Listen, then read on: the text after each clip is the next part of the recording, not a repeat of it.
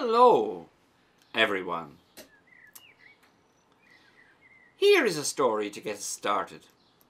The teacher was talking to her junior class about God and how hard it was to know about God. Where is God? The teacher asked.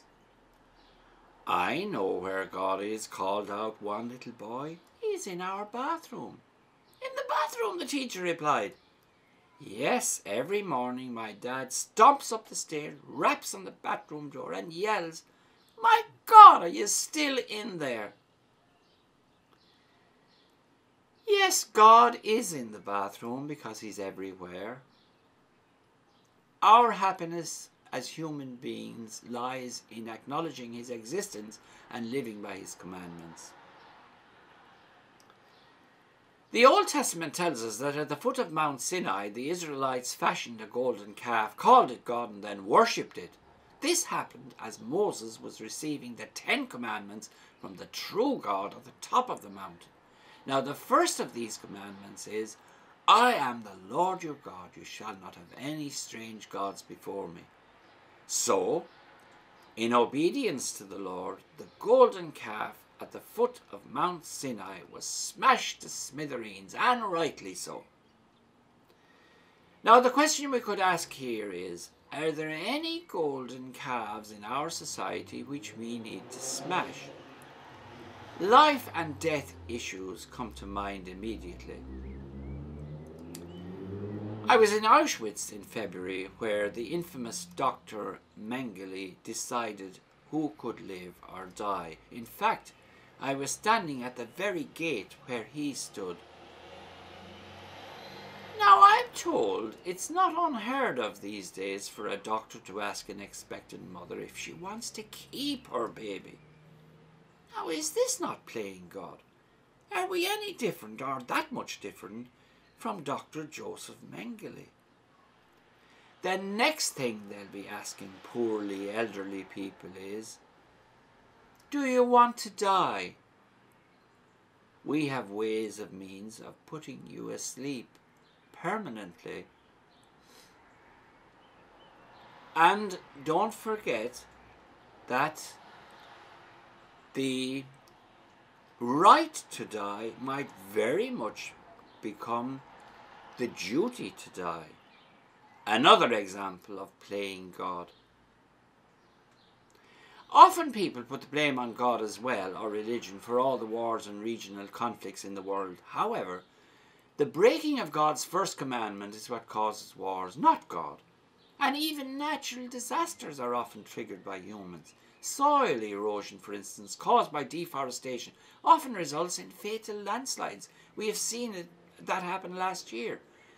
The first commandment requires us to be stewards of God's creation, not exploiters. But of course, we ourselves can also invent a caricature of God and be swayed by it. One such caricature is what one spiritual writer calls the cuddly bear God. This is a sugar-coated God who is falling over himself to smooth out all the ruffles of our lives. This parody of God keeps us shielded from every pain, and yet, how many people have found the true God only in the pain? How many people have turned from